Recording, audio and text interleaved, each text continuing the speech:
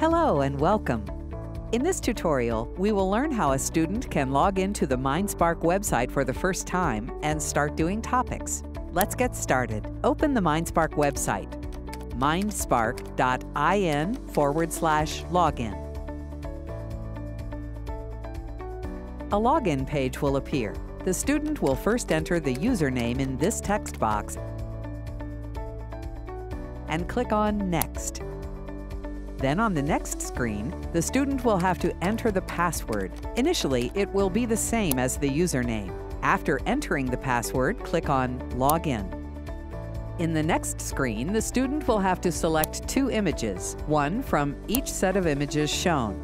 Once that is done, click on Next. A screen will appear which shows the password chosen by the student. Memorize the password and do not share it with anyone.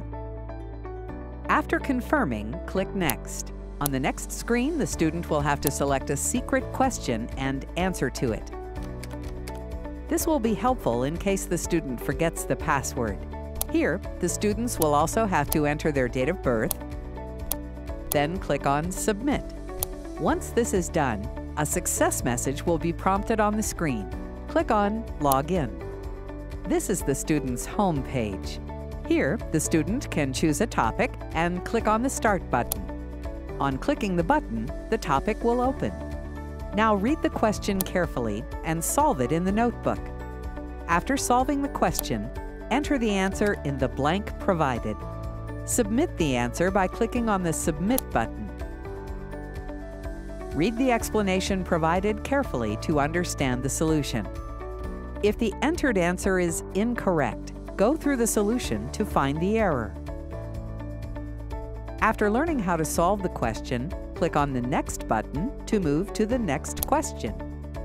Here on the top left side is the topic name. The completion status within each topic shows how many units in the topic have been completed.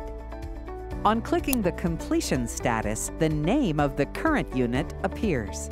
On the top, there are dots that represent the different learning objectives in this current unit. A yellow dot denotes the learning objective the student is currently working on. A red dot denotes the learning objective the student was unable to successfully complete. A green dot denotes the learning objectives successfully completed by the student.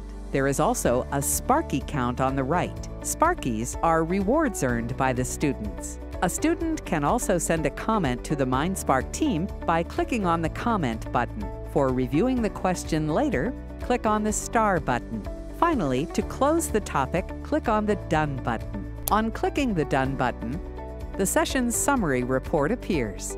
The report displays the total time spent while solving the topic, total Sparkies earned, and the total number of correct and incorrect attempts. To view the topic trail, click on the How I Did button. After reviewing the report, click on the Go to Home button and the home page will appear.